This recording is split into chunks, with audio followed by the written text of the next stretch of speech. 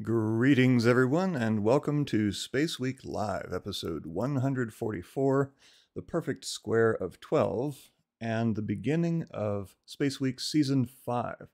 That's right, SpaceWeek started back in 2019, and so this is the 5th calendar year that we've been, I've been doing this. So I want to wish everybody a happy new year. This is, in fact, January 1st of 2023.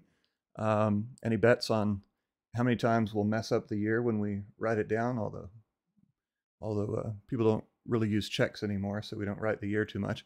But as always, Space Week is a live Q&A session, so if you have any questions, please feel free to drop them in the chat, but do make sure to tag my name at rawspace so we're sure to see the questions, and they'll be collated and answered at the end. So, I took a bit of a break for family and holiday reasons, starting 3 weeks ago where we left off. The latter half of December was a fairly light on streamable launches, but it was nonetheless a rather tumultuous and eventful few weeks in space. So let's dig in. Now, in the last Space Week, on December 11th, I showed the SpaceX launch from earlier that same day of ispace Hakuto R Mission 1, a robotic lunar lander from Japan. I wanted to give an update on its status. Shortly after launch, ispace established communications with the lander. The next day, they established a stable altitude, verified that the lander's core systems had no errors, and confirmed that the power supply was working. Though I haven't found specific information about the lander's power source, I presume that it uses an RTG, or a radioisotope thermoelectric generator. This would allow it to generate power even during the moon's 13.5 days of darkness. 2 days later, iSpace published the spacecraft's first images, such as this one of a crescent Earth backlit by the sun, taken 19 hours after launch. The out-of-focus component in the lower right is a plate containing the Hakuto R partner logos. This image was taken by iSpace's camera and transmitted directly to iSpace Mission Control. One of their corporate goals is to provide not just customer payload transport to the moon, but data transfer as well. This dramatic image is from the Canadensis lunar imaging system from Canada, one of the mission payloads, about 2 minutes after the spacecraft separated from the Falcon 9 upper stage. The upper stage is visible in the lower right. If we zoom in.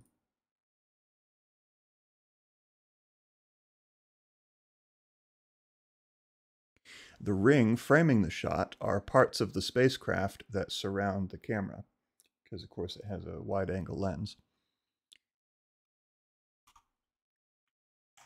Here you can see where the two cameras are located on the spacecraft. The canadensis camera is kind of tucked under that gold-covered arm on the left side.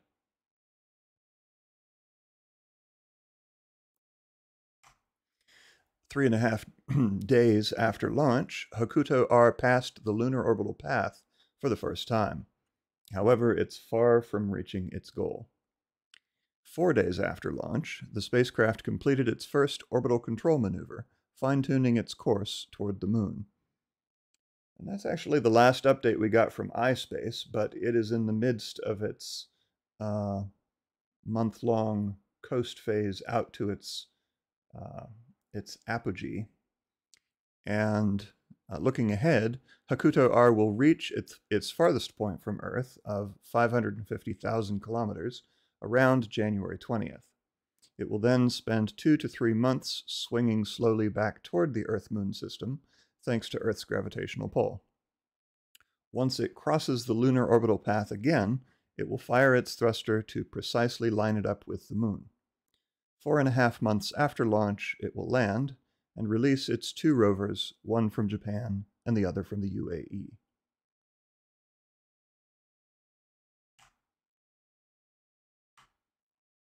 Back here on Earth, on December 11th, a Long March Force C launched the Shiyan-20 A and B satellites from Jiuquan in northwest China. The satellites will reportedly be used for on-orbit verification tests of new technologies, such as space environment monitoring.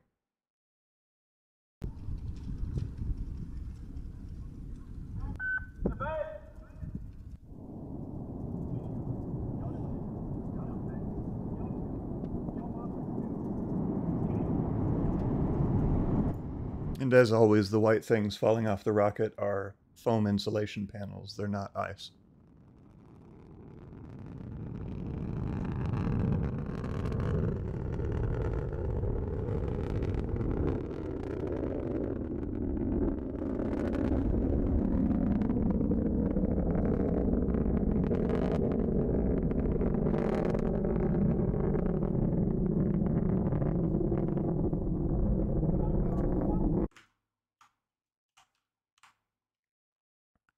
On December 13th, a robust Ariane 5 launched the Galaxy 35 and 36 television satellites and the MTG I-1 weather satellite into a geostationary transfer orbit.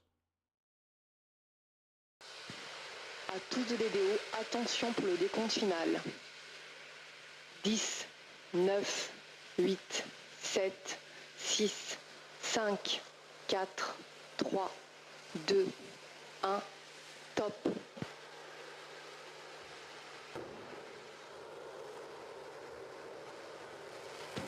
Allumage Vulcain.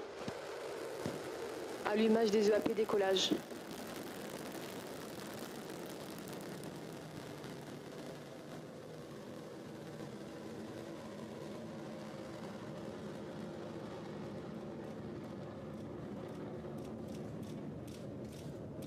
I always enjoy Ariane 5 launches. It's a beautiful rocket. La propulsion est nominale. Only ever had a problem with the very first launch back in, what was it, 1996?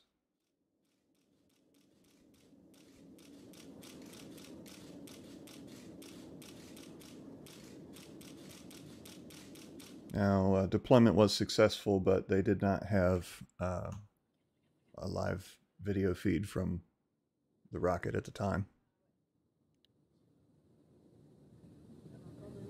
And we are off. How wonderful to see the mighty Ariane roaring across that equatorial sky. Definitely a launch to savor. We are now over 1 minute into the... All right. Now, on December 14th, there was supposed to be a Russian spacewalk to move a radiator unit from the Rassvet module to the Nauka laboratory module. But as the cosmonauts were suited up and entering the airlock, A significant leak was observed coming from their docked Soyuz MS-22 spacecraft. Since NASA was already broadcasting live in anticipation of the Russian spacewalk, we got to see the leak in all of its glory. Otherwise, it would have been a footnote in a NASA blog, and there may not have been any video released to the public. Now, Roscosmos had a live stream going as well, but they declined to show video of what was happening up in space.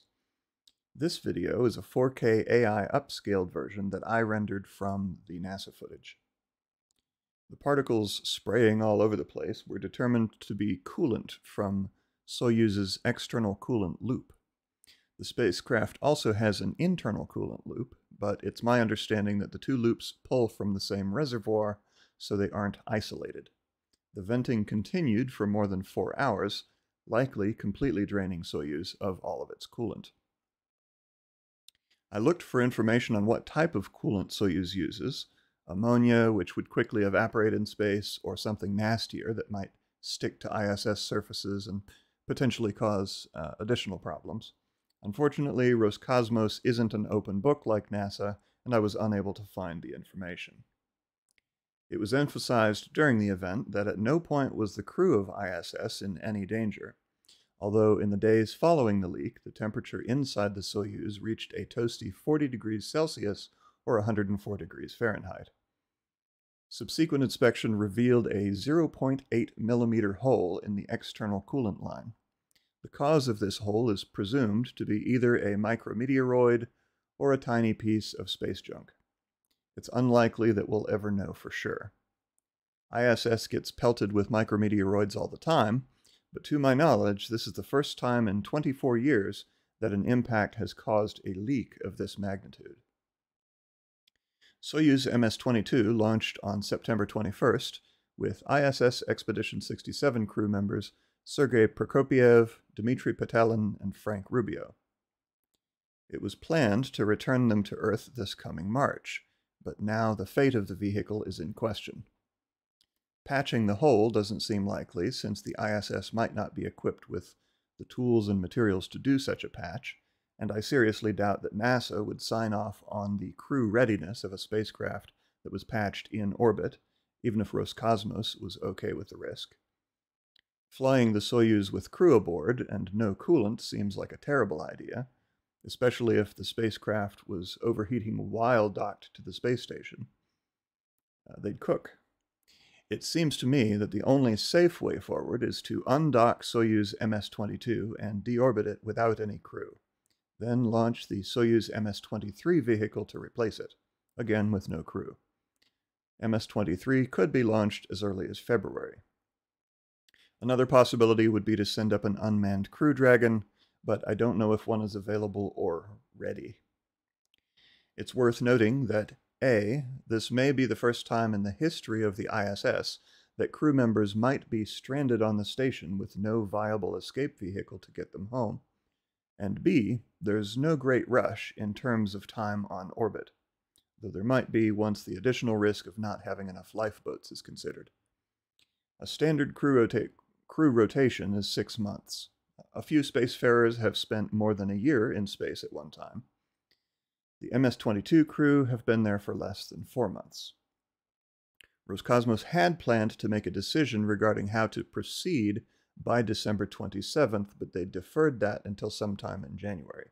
So stay tuned.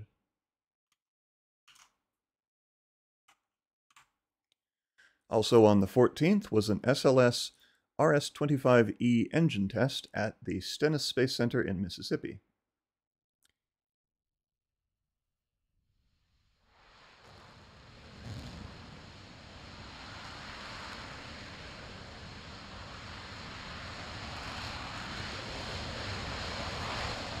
Now, the RS-24E is the new, cheaper, expendable variant of the RS-25D engines that flew on the space shuttles and on the Artemis 1 SLS rocket. There are 12 more Ds in the inventory, enough for 3 more SLS launches.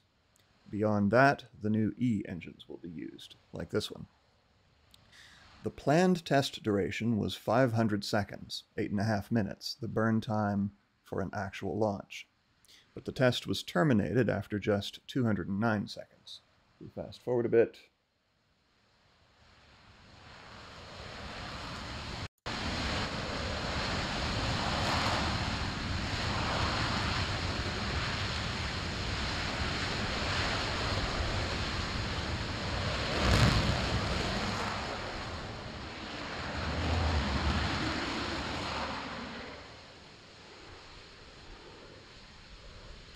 I don't know if you heard that whoomph as the engine was shut down. I'm not sure what made that sound, whether that was a result of whatever prompted them to terminate the test, or if it was maybe the sound of valves closing, which, caused the test to be terminated. I'm not sure, but in any case, test ran for less than half of the intended time. Rounding out a busy December 14th, a Long March 2D launched the Yaogan 3604 A and B satellites for the Chinese military.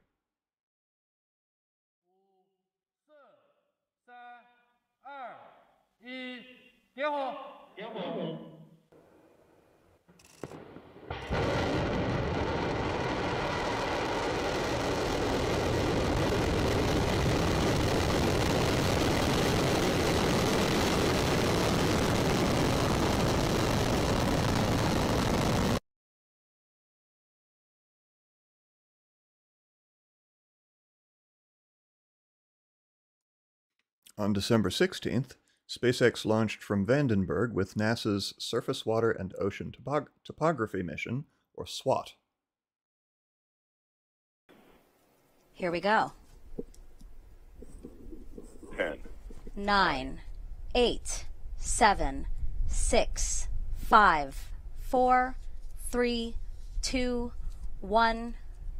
Engine ignition and liftoff. Liftoff of SWOT, our first global survey of Earth's surface water to study how this ever-changing resource affects our climate. Now, SWOT will survey nearly all the water on the planet for the first time. It will track the rise and fall of water levels, study ocean features at 10 times the resolution previously available, and measure more than 1 million lakes and rivers globally. NASA partnered with the French, Canadian, and UK space agencies on the mission. absolutely. And now you're getting a good look at the onboard camera looking down towards the aft end of the rockets, and you can see the Merlin engines coming to life there. And here's the booster landing back on the pad at Vandenberg. Video of stage 1 It's about to land. How exciting. coming in for its landing burn there. Again, the grid fins moving ever so slightly to make sure that it's coming down exactly how they want it to come down. Yep, and you could see the pad coming into view. There it is. Landing. Wow, those sonic And booms. then the sonic booms, trademark sonic booms, Wow. and good touchdown of the stage 1 booster. Touchdown. Perfect. Stage Oh, 1 landing is confirmed. so glad to see. Now that was NASA commentary. SpaceX actually did not, so I was unable to stream this launch because it was right when I was taking my kids to school. And the SpaceX channel no longer has the broadcast visible. I'm not sure why. Also, some of the camera angles were not, and the interface is not SpaceX's interface, and so I'm not sure what was up with that broadcast. But maybe SpaceX decided to take a step back and not be the primary broadcaster for that one because it was a NASA mission. And the team is reporting back. Everything's looking nominal. Stage. Later that same day, from Cape Canaveral, SpaceX launched the O3B mPOWER 1 and 2 broadband internet satellites for SES of Luxembourg into a medium Earth orbit. 15 seconds. T-minus 10, 9, 8, 7, 6, 5, 4, 3, 2, 1. Engines full power. And liftoff of SES at power. Go Falcon 9, go SES.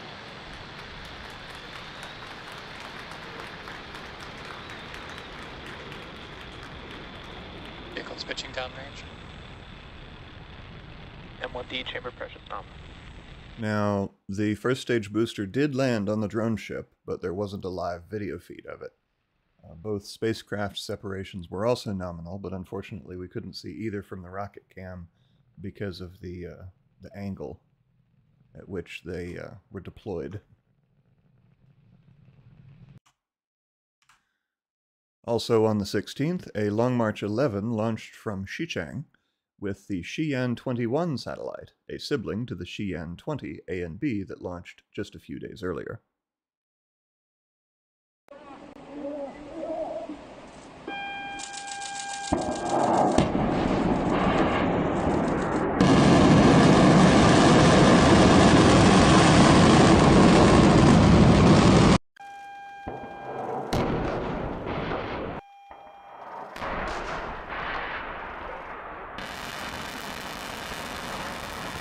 That is a pretty intense launch. Also very obviously solid rocket fuel based on that thrust profile. Cool to watch. Wouldn't want to be underneath it. On December 20th, Arianespace launched a Vega C rocket. This is the new, larger version of their Vega solid-propelled vehicle, with the Pleiades, Neo 5 and 6 Earth observation satellites. First, let's check out the launch. À tous de DDO, attention pour le décompte final. 10, 9, 8, 7, 6, 5, 4, 3, 2, 1, top. Allumage B120, décollage.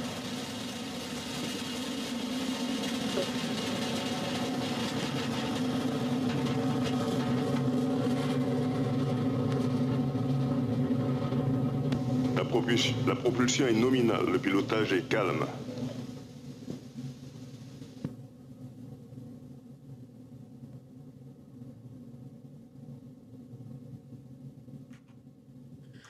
Now, all was looking good until about 3.5 minutes after the launch, during the Zafiro 40 upper stage burn, it became apparent that the rocket was deviating from its target trajectory.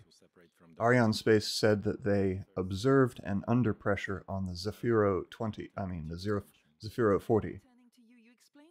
So if you look at the trajectory graphic at the bottom, you can see that that yellow line is dipping from the target green line. This was Vega C's second launch. First launch in July of 2022 was successful. Its little sibling, the Vega rocket, has also traveled a rough road as well, experiencing 2 failures in 3 launches in 2019 and 2020. Italy-based Avio is the primary contractor for the Vega series. Arianespace and the European Space Agency announced that they will establish an independent inquiry commission to investigate the failure, which resulted in the loss of both satellites. Although, since the panel will be chaired by ESA's Inspector General and Arianespace's Chief Technical Officer, I wonder if independent is really an accurate description. So long as they're honest, thorough, and pull no punches. Hopefully they get to the bottom of it, and Avio fixes whatever is wrong. The graph in front of us, we can see that the trajectory, it seems to be going, maybe, is it going off course? Can you tell me? Oh yes, it is going off course. Yes. Now, there was supposed to be a U.S. spacewalk on December 20th, but they had to cancel it due to a piece of space debris that was forecast to pass dangerously close to the ISS. The space station performed a maneuver to get out of the way, as per standard procedures. Especially after the Russian incident, NASA did not want to take any chances. They did manage to do the spacewalk 2 days later. Astronauts Josh Casada and Frank Rubio installed the 4th new IROSA, or ISS Rollout Solar Array, on the space station's Port 4 truss. Here you can see it rolling out in just a moment. Once all 6 IROSAs are installed, the space station's power generation capability will have increased by about a third. So there's the IROSA rolling out at 2 times normal speed. It's really cool. Once they release the bolts that are holding the IROSA back, it unrolls itself using only tension energy. It's not like, that's not a powered rollout. It's a mechanical rollout. It's rolling itself out because of tension in the system. And on the sides, let's see if we can, here we go. In this shot, you can see on the sides, you see the white band on either side of the IROSA.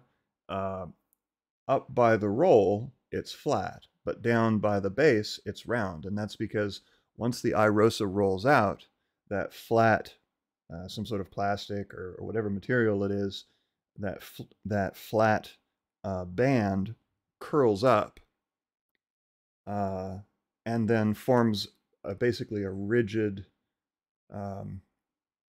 support structure on the outside of the panel. It's really an ingenious design. I love the IROSAs. They're an excellent piece of engineering, new technology. But yeah, all right. So that brings us up to last week. Last Tuesday, a Long March 4B lifted off from Taiyuan with the Gaofen 1104 Earth observation satellite.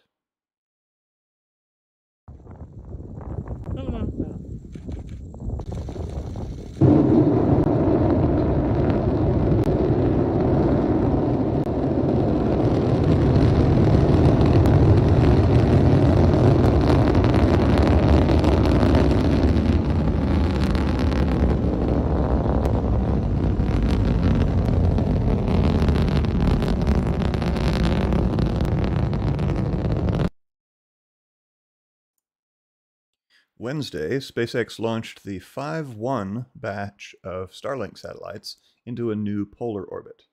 The 5 designates the 5th shell of the Starlink constellation. 15 seconds. T-minus 10, 9, 8, 7, 6, 5, 4, 3, 2, 1. Engines full power. And liftoff of Starlink 5-1. Go Starlink, go ahead. Pushing downrange. And 1D chamber effective now.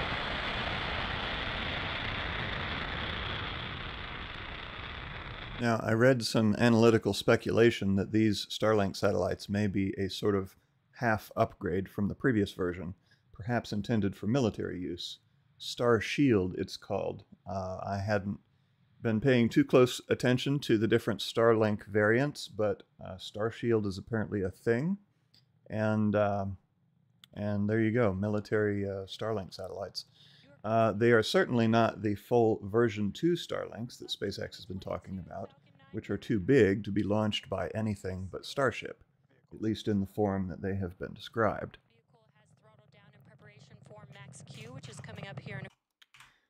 Anywho, I try not to engage too much in speculation because in the end, we won't know what we know until we know it.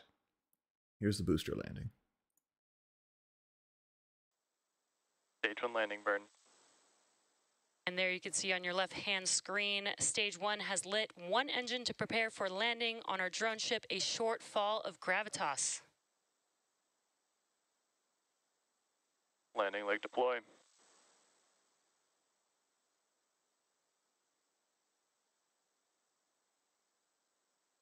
Stage 1 landing confirmed. And Impact Falcon shutdown. 9 has landed. Good landing, a little off center, but that's all right. Unless you're being caught by chopsticks, Nominal orbit. as in super heavy. On Thursday, a Long March 3B launched from Xichang with the Xi'an 10-02 satellite, yet another in the Xi'an series to verify space technologies and monitor the space environment, per official sources.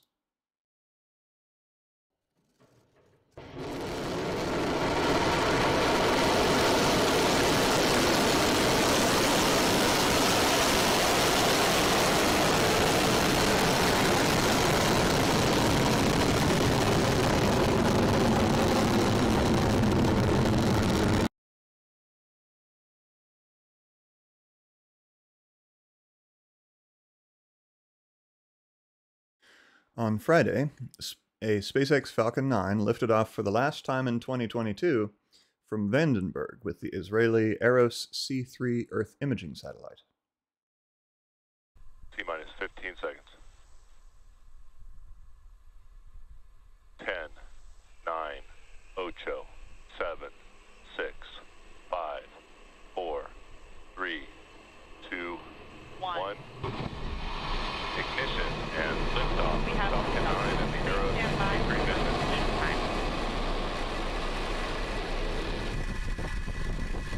Vehicles pitching downrange. M1D chamber pressure is nominal.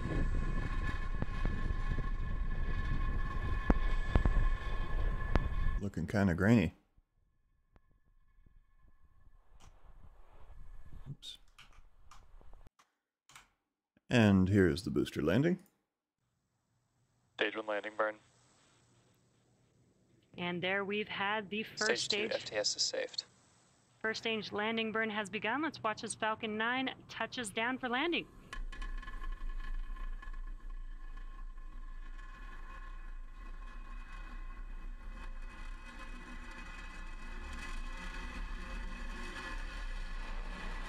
Landing leg deployed.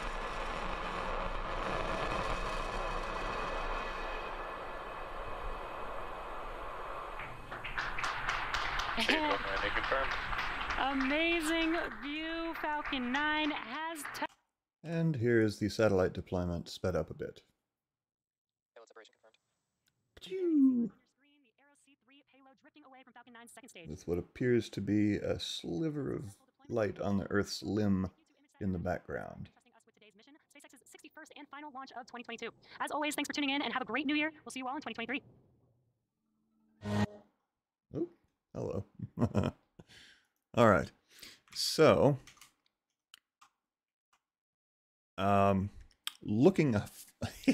taking a look further back into space history, on January 2nd, tomorrow, will mark the, oh gosh, I don't even want to do the math, the Xth anniversary of the launch of Luna 1, which was Russia's first lunar mission intended to impact the moon.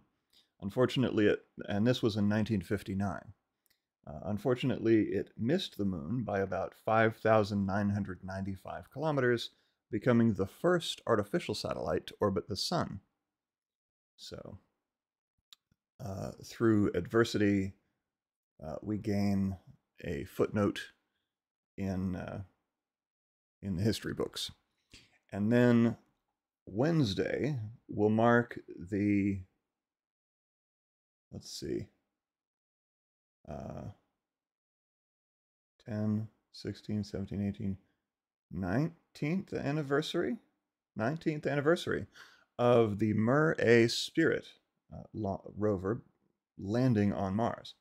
So, Spirit and Opportunity, the venerable old rovers, which are now both no longer functional, were launched back in 2004, and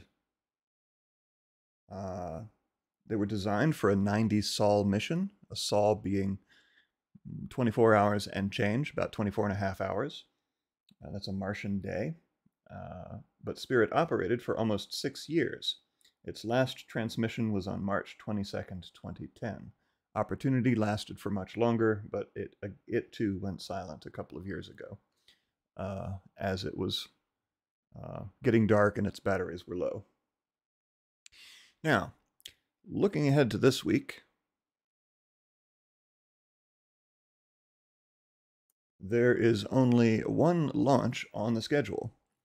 Tuesday, January 3rd at 9:56 a.m. Eastern, 14:56 UTC, SpaceX will launch the 6th transporter rideshare mission. The Falcon 9 will lift off from Cape Canaveral. On board will be more than 100 small satellites bound for a sun-synchronous orbit. This particular broadcast will be a special one. One of the payloads on board Transporter 6 is EOS Sat-1, an agricultural Earth observation satellite. I have partnered with EOS Data Analytics, the owner of that satellite, to do a deep dive on their satellite before and during the launch stream. So during the I'll be introducing the satellite before the SpaceX segment begins, and then during the coast phase, I'll show my interview with a technician and an agricultural scientist from EOS DA. It'll be fun and informative. So that was a pleasure to work with them, and so this will be a different kind of raw space launch stream. I want to take a moment to thank our hearty channel supporters.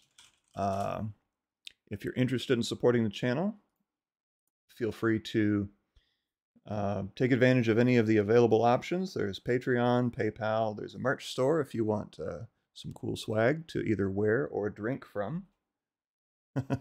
And again, thank you all for your support. All right, let me get to your questions. Let me see if the script did its thing. Looks like it did. All right, Maria C. Kutujan, happy 2023. Same to you. Merry Christmas. Merry Christmas, Happy Hanukkah, Happy Kwanzaa, and Happy New Year. And whatever other Boxing Day, I don't know, whatever other holidays you observe at the end of the year and the beginning of the next. Happy ones to you and yours. Also, Maria Kutujan, let's see. What kind of fuel is used in the capsules that take astronauts to the International Station? Is it the same fuel for all the different capsules? So there are currently only two crew-rated vehicles in existence. There's the Russian Soyuz and the SpaceX Crew Dragon. Well, so there's also the Boeing Starliner, but that has not yet flown with a human crew. So let's see. I am not that familiar with the Soyuz's technical specifications. I'm not sure what fuel it uses. It probably uses hypergolic fuel because it's stable until you combine it, and yeah, and that's also what Crew Dragon uses. It uses hypergolic UDMH, or unsymmetrical dimethylhydrazine, and nitrogen tetroxide, also called dinitrogen tetroxide, or NTO. Those are typically the fuels used for crew spacecraft. The danger, though, is that particularly, well, they're nasty chemicals, and you don't want to ingest them, which is why, for example, when a Crew Dragon capsule lands, splashes down in the water, SpaceX spends quite a bit of time, up to an hour or an hour and a half, making sure that the air around the capsule is not hazardous, because again, the capsule undergoes a lot of forces when it splashes down in the ocean, and if there's any kind of fuel leak, which you'll see by the orange smoke that's typical of the nitrogen tetroxide, then they don't want the astronauts breathing that. But it's still a very useful fuel especially for space applications. And I assume that's what the Soyuz uses. Now, for attitude control, typically you're going to have cold nitrogen thrusters. Not a nasty fuel like hydrazine or solid propellant or anything like that, or even oxygen and whatever, oxygen and RP1, or oxygen and hydrogen, or oxygen and methane, because those are cryogenic, and those are not going to be stable long term, because if they're not maintained at cryogenic temperatures, which takes a lot of energy, then they're going to be constantly trying to evaporate, the fuel is, and that increases the pressure in fuel tanks, which, if you have a beefy steel tank on Earth, is no big deal. But if you're in a lightweight spacecraft with aluminum tanks, or even lightweight thin steel tanks, that's not going to do. You have to constantly vent that pressure, or you're going to blow up your fuel tank and your spacecraft. All right, so MD 5632. Maybe it's time we should all learn Chinese. Well, it's never not useful to know a language. I'm not sure that I have the mental bandwidth to take on Chinese, but it does come in handy knowing a bit of Spanish, I will say. Maybe not for rocket launches, but for everyday, understanding what people are saying here in the United States, because there are a lot of Spanish speakers around. But yeah, it would be useful to know Chinese, Japanese, French, Russian, and I could really know what the cosmonauts are saying on their spacewalks. MD 5632. I wonder if this is going to be the future. Increasingly more scrubbed spacewalks because of debris getting close. I would say that's possible, but not terribly likely. The Russian spacewalk was scrubbed because it just happened to occur at the same time that the leak was noticed in the Soyuz. And that's just a matter of bad timing. Similarly, the US spacewalk was scrubbed because of an incoming piece of debris, which they had to quote-unquote dodge. But again, that's just a matter of timing. So I guess you could argue that if there is an increased frequency of debris threats to the ISS, then that thereby increases the likelihood that there will be scrubbed spacewalks. But the two incidents were pretty much just bad luck as far as timing. And so, yeah. And again, like, even despite the debris, despite what happened to the Russians, and despite the quote-unquote near miss with the debris that delayed the US spacewalk, they still went out there and did their spacewalk 2 days later and had no problem at all.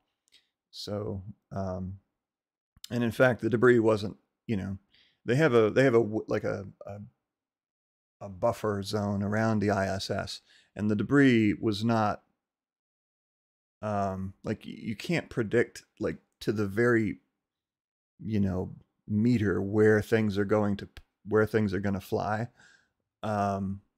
But they predicted that it would be within, what is it, like 1.5 kilometers of the station or something like that, which is a pretty wide margin for a small piece of debris. But it increases the risk of a potential strike, and therefore they have to take measures to ensure that doesn't happen, because they can't track micrometeoroids. They're too small, like the one that hit the Soyuz. But they can track larger debris, let's say, I don't know, maybe 1 inch or larger. And if something 1 inch wide were to hit the space station, that would punch a big hole. And so they definitely want to avoid that. Now, the small stuff, the space station gets hit with that all the time, and most of the time it's no big deal. It leaves little marks on the surfaces of the station, but it's designed to withstand that. But apparently the Golden BB hit the Russian Soyuz spacecraft and punched that little hole. I mean, the hole itself was 0.8 millimeters.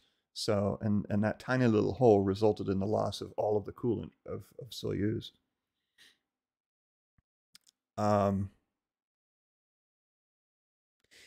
Julian, raw space. What is ferrofluid? Magnetic fuel? No, ferrofluid. So I presume that you saw Action Lab's new video on ferrofluids being the future of space flight or whatever.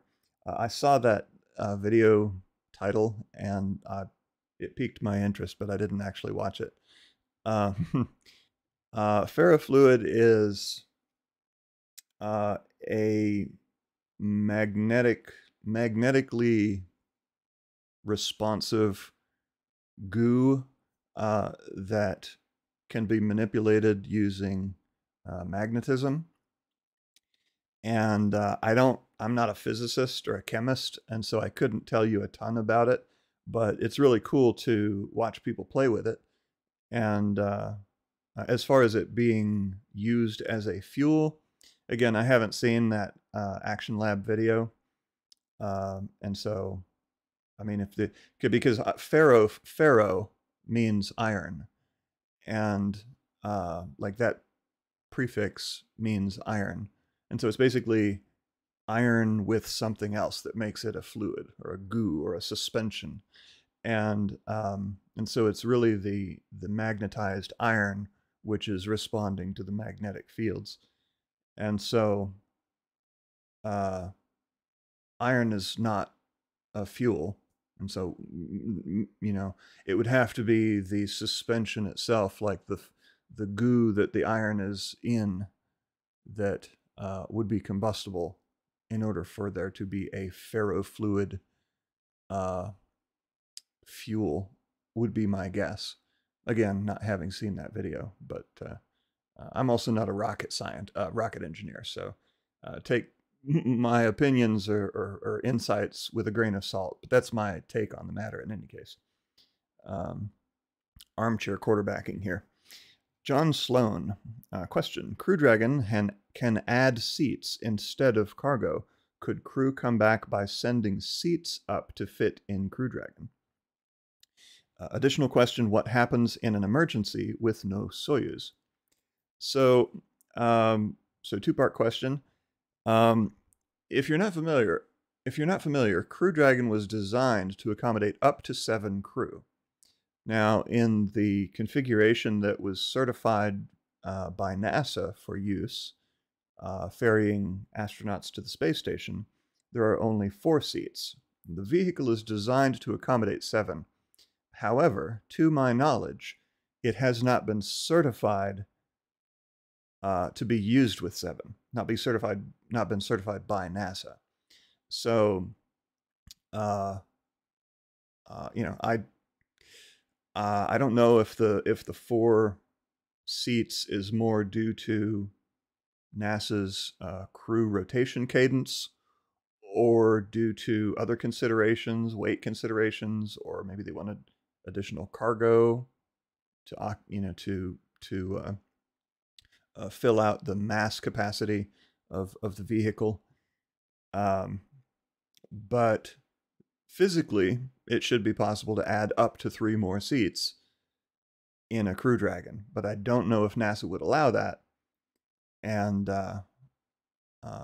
it's also possible that that the current vehicles are not actually built with that capability. You know, I know that the intention was to fly with up to 7 passengers, but it's possible that the current vehicles are not actually built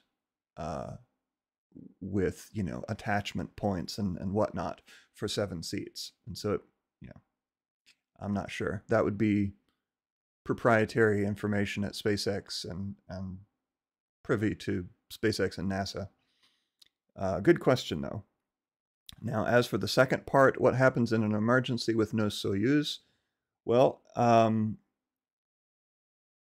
it's critically important that the ISS essentially have a life raft capability for all crew members at all times when possible.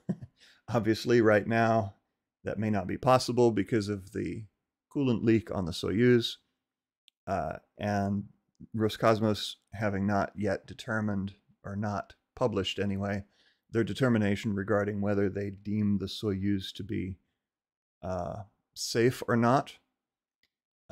Also, even if Roscosmos says it's safe, NASA might not agree.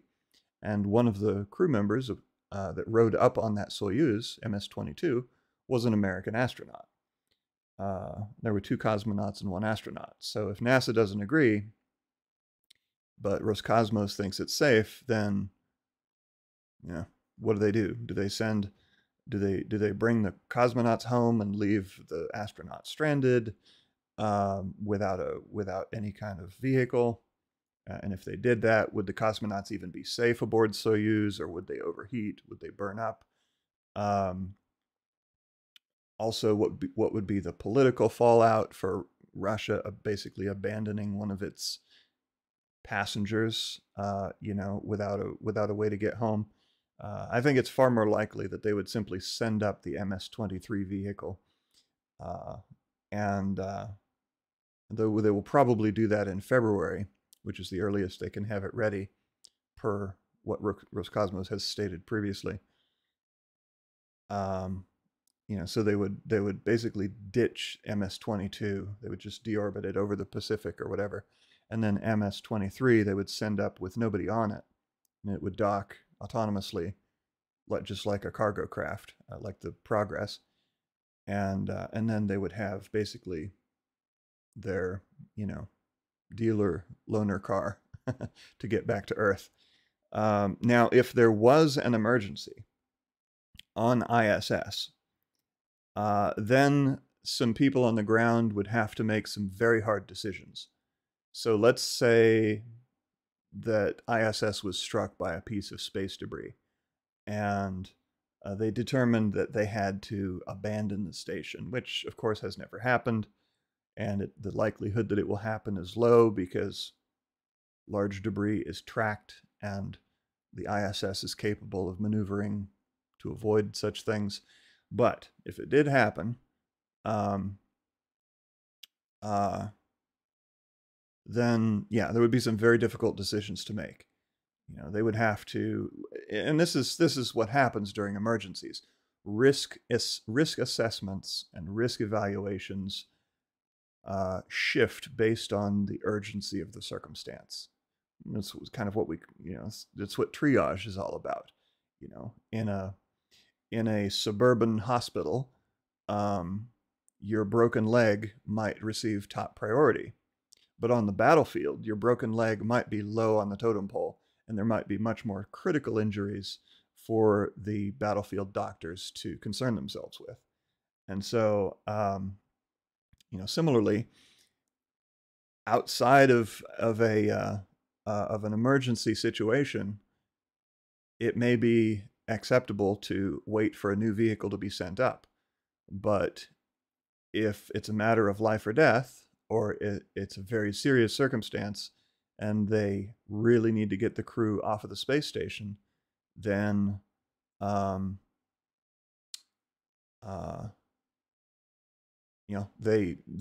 they might have to accept the risk of riding on an unsafe Soyuz vehicle, or maybe even in Crew Dragon if the Soyuz, I don't know if there's a way to I don't know how rough re-entry is, if it would be at all possible to cram some people on 3 additional people on a Crew Dragon, and strap them down, or pad them with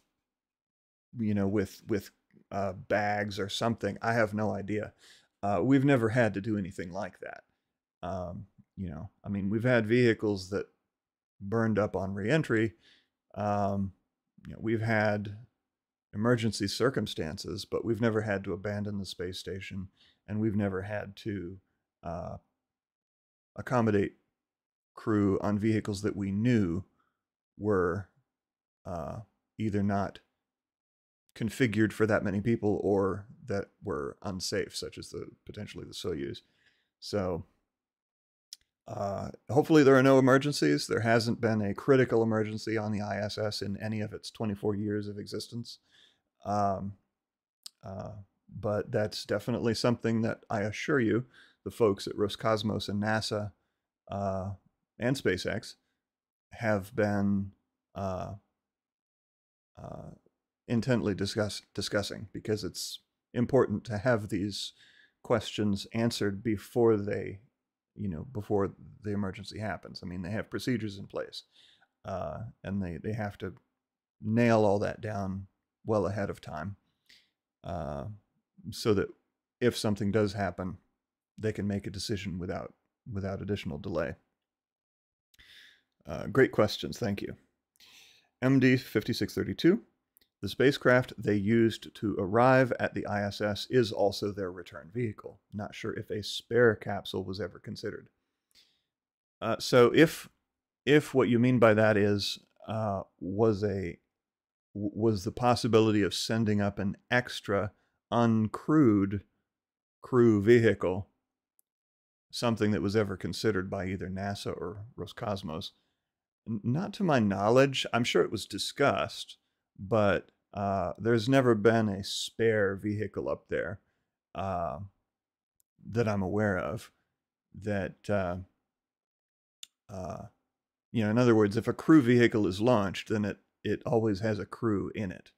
Now, it might be a crew of two. There have been Soyuz launches which only had 2 crew instead of 3, but there's always been a crew. There's never, to my knowledge, been a Soyuz launch to the space station with no crew. Now, as far as SpaceX, there was, of course, the Demo 1 mission of Crew Dragon, which sent up the vehicle with no crew on board, and it docked just fine, because its docking system is autonomous and can be controlled from the ground anyway if need be.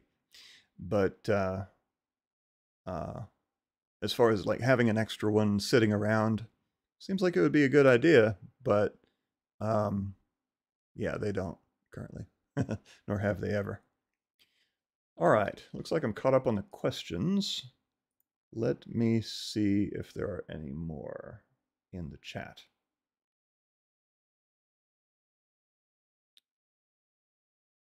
All right, so it looks like there's some lively discussion about ferrofluids, the Andromeda TV series. Okay. Looks like that'll wrap it up for this week. This was a big one. Had 3 weeks to catch up on, and a lot of interesting and eventful things happened. So thank you all so much for coming.